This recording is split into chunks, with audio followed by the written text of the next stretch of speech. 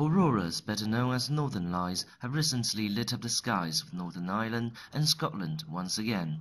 The visible areas of auroras have expanded this year due to the increase of geomagnetic activity.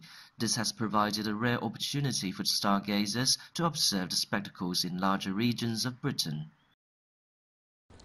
It's possible for these particles to start penetrating to lower latitudes, and that's when you can see it in, say, the far north of Britain.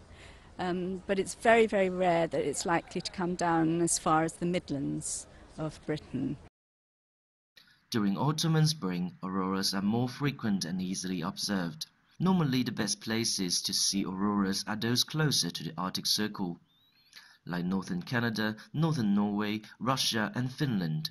And because the lights are often very faint, clear sky and full darkness are also essential for enjoying the phenomenon. While the lights are a ravishing sight for us to admire, the energetic particles of auroras are also dangerous for astronauts, spacecraft and airplanes.